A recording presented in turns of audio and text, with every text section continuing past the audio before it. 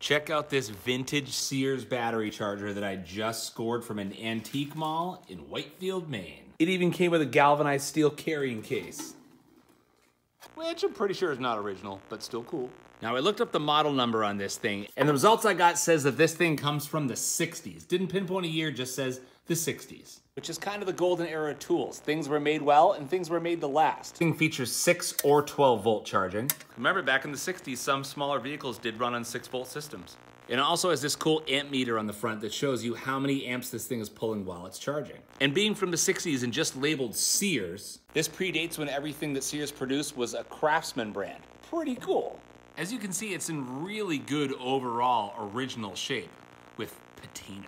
The charging cables on here are original, and there's no frays or breaks in the wires. The same cannot be said for the power cord. This is off of a different charger that I owned. I just cut the original wire right here, spliced it together, put some heat shrink on there, and now I have a good power plug. And of course, it has the spot on the back where you could reel both the cables up, and it's got 2 spots for nails so you can hang it on the wall. Which is pretty cool, but I'm gonna stick with the case. It's pretty cool to have a metal carrying case nowadays. But does it still work? Let's try it out. So I purposely drained the battery on the old tractor.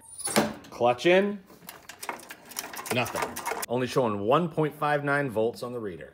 Positive to positive, negative to negative, and made sure it's set to 12 volt, and plug her in.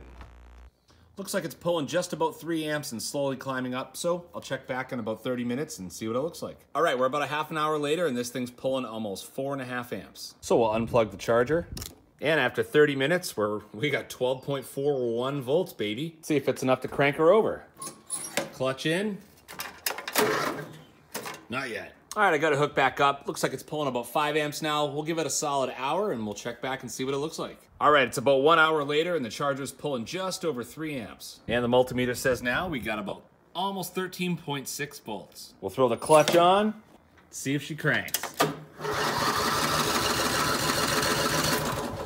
All right. Well, there you have it, guys. This old school charger from 60 years ago, still going strong, and I got it for 20 bucks. Thanks for watching.